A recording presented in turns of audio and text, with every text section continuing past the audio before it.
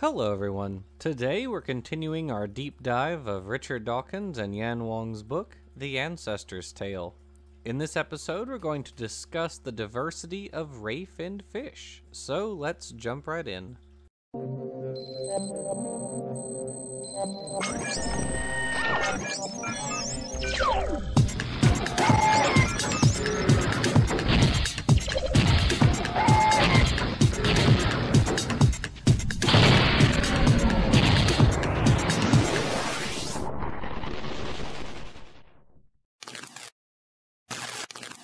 Sarcopterygi is the clade of lobe-finned fish, the coelacanths, lungfish, amphibians, reptiles, birds, and mammals, which we covered in the past 34 episodes of this series.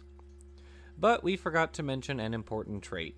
You see, vertebrates have different ways they attach their upper and lower jaws to each other and to the skull.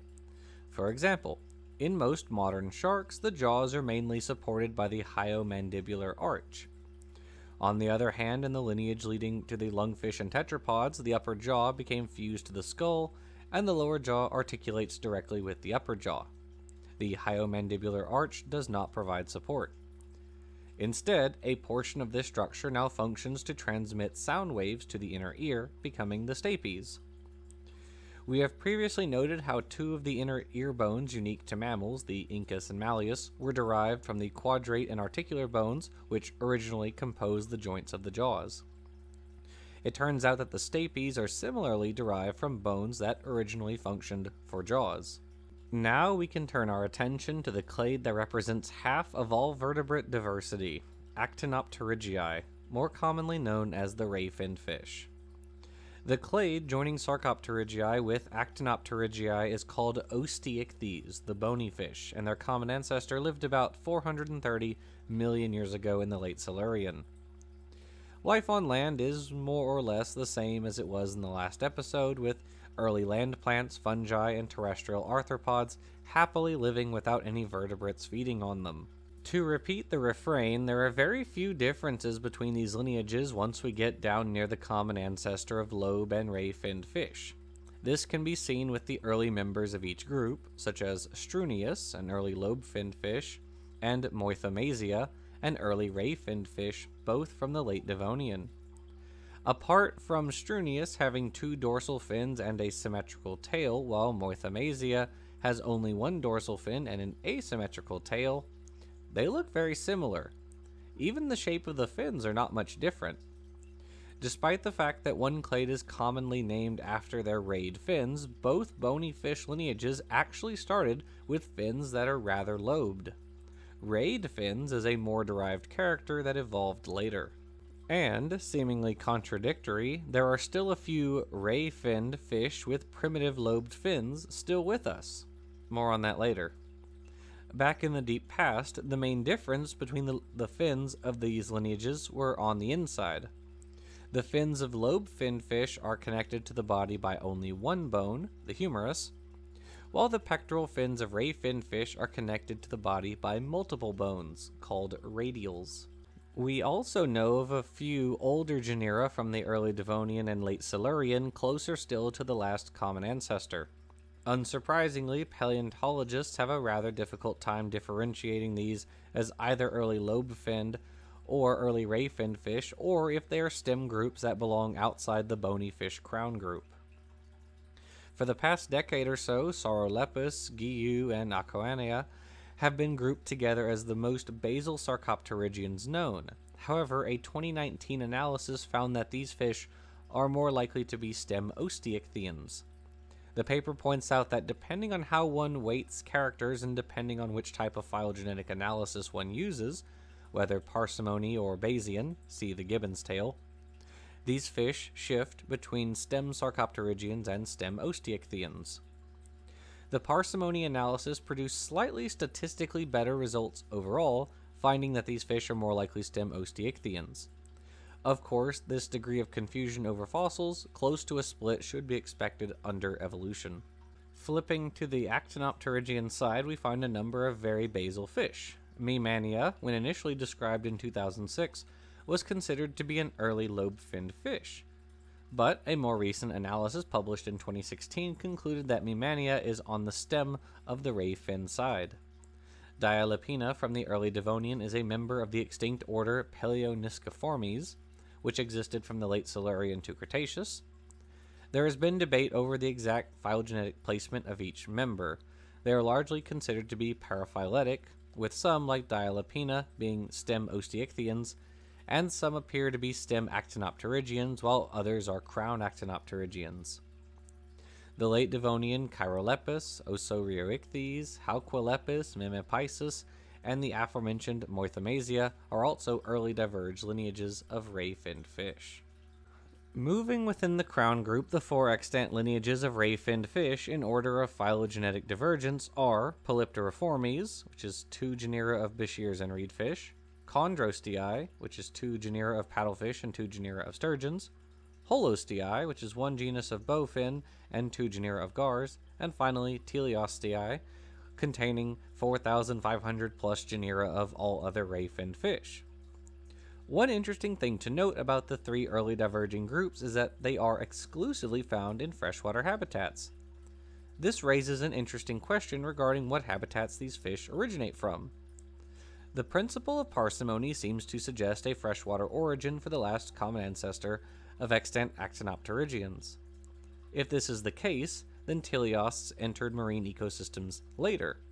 But there are also several teleost lineages which have switched back from marine to freshwater independently.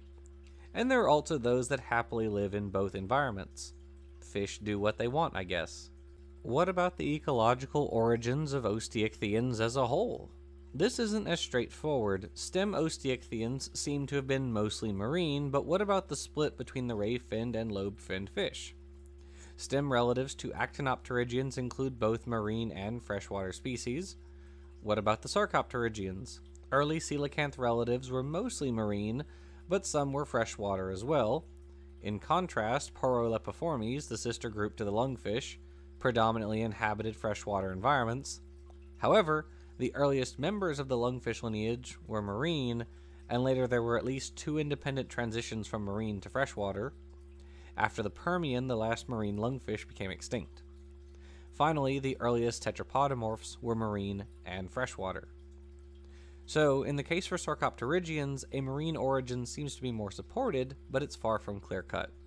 In their paper published in Science from 2018, Salin et al. Discuss this very issue in regards to all vertebrate groups. They conclude that all ancient vertebrate groups, including the osteichthyes, originated from shallow nearshore environments, such as reefs, lagoons, and intertidal zones.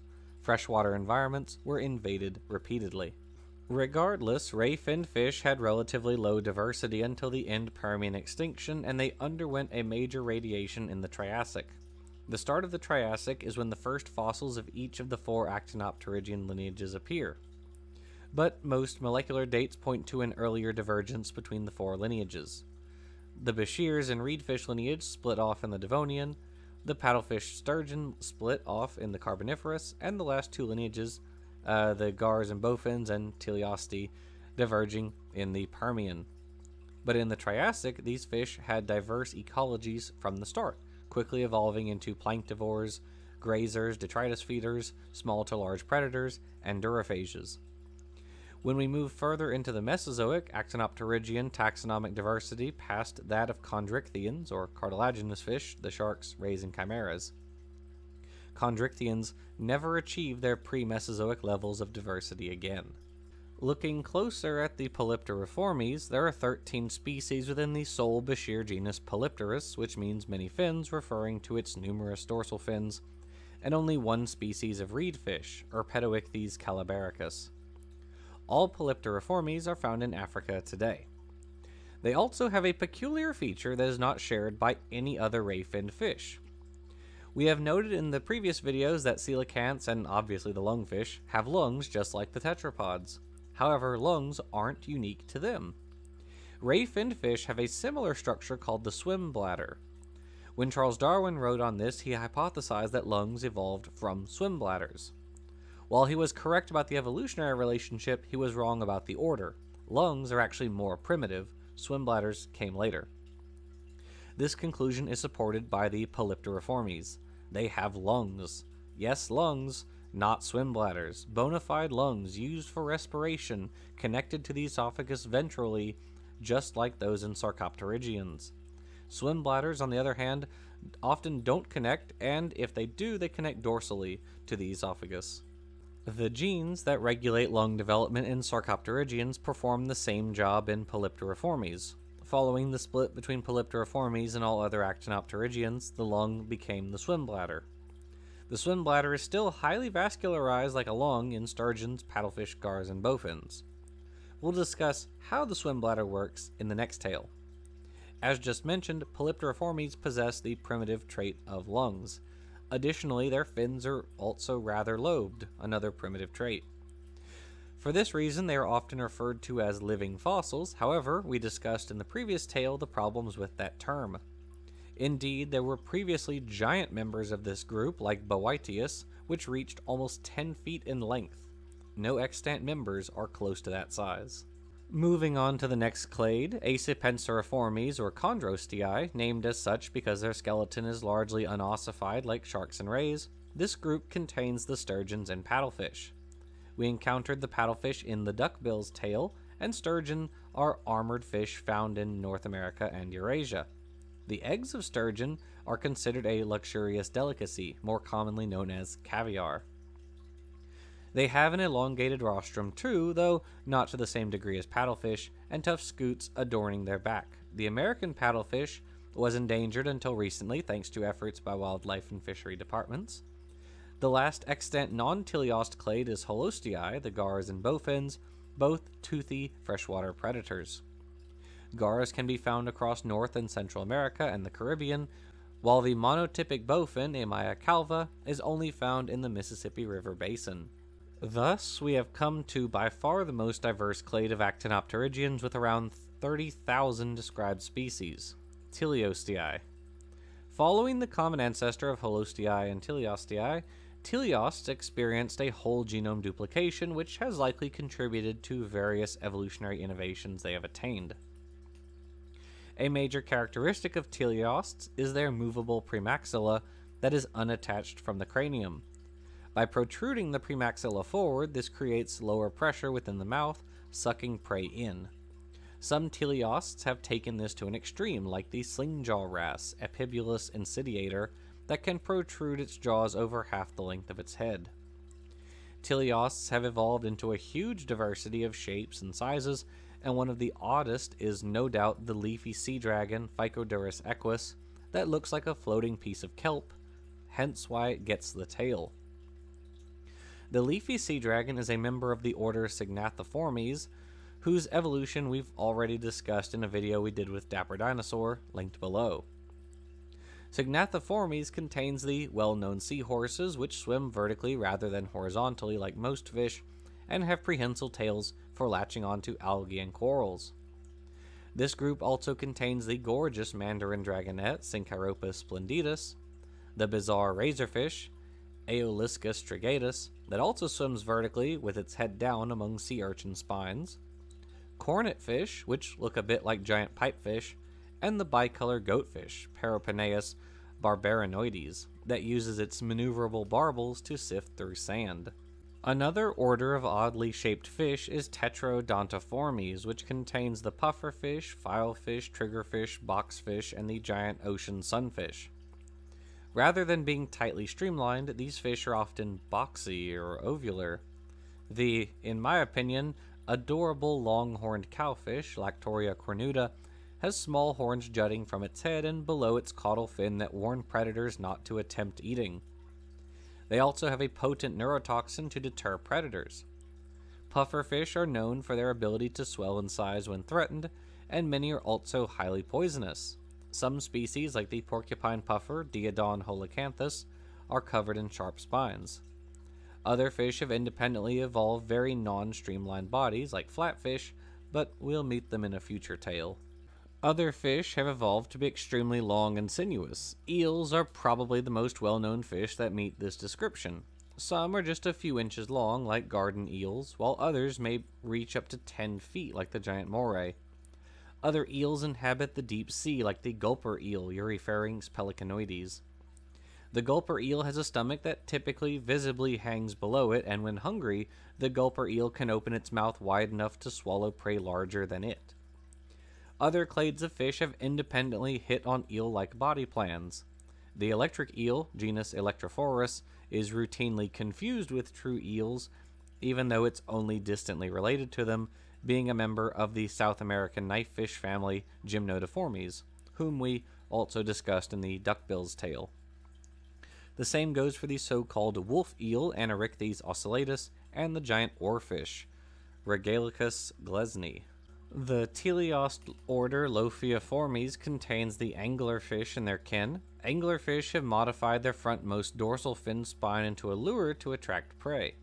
Some anglerfish, like frogfish and batfish, have adapted their fins to walk around on the seafloor and coral reefs. Anglerfish have also evolved a very bizarre sexual system by which the male is very tiny in comparison to the female and latches himself onto her for the rest of his life.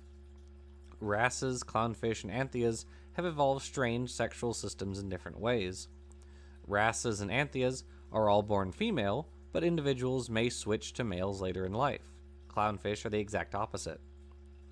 The former is called protogyny because the fish are females first, and the latter is protandry because they're born male. Another fish that gets a mention here is the flying fish, genus Exocetus, that has greatly enlarged pectoral fins which allow it to glide out of the water. The last group I would like to mention is the Anabantiforms, which includes gouramis and snakeheads. This is one of many groups among the teleosts that secondarily went back to freshwater from marine habitat. The family Anabantidae is also called the climbing gouramis because they have been known to climb out of the water and walk short distances. There are even rumors of people seeing them climbing trees. One species, the climbing perch, has been known to live for 6 to 10 hours outside the water. Its native habitat is Southeast Asia, but in recent times it has become invasive further towards the south, likely via hitchhiking on fishing boats. The snakeheads are native to Africa and Asia, but some have been intentionally released in non-native areas either for food value or when they grow to be too large for underprepared pet owners. In the USA, snakeheads are considered to be notorious invasive species, and they are escape artists able to wiggle their way out of fish tanks. They are also able to stay alive out of water for up to 4 days and will travel on land from pond to pond. Members of the Anabantiforms are capable of these feats because they're able to breathe air. They don't have lungs. Lungs were lost in this lineage a long time ago. What they do have is called the labyrinth organ. It's an expanded part of the first gill arch, forming a highly vascularized chamber where air is able to enter and oxygen diffusion can take place. The males of some species, such as the Siamese fighting fish, a common pet fish, also use their labyrinth organ to build nests made of bubbles for their brood. So that's the leafy sea dragon's tale. Actinopterygians have evolved into a staggering diversity of shapes and sizes to meet their ecological needs. They have invaded niches from the equator to the poles, from fresh to saltwater, from mountain streams to the abyssal depths of the oceans. Actinopterygians are evidently endlessly malleable, and in the next few tales, we're going to meet some of them in greater depth.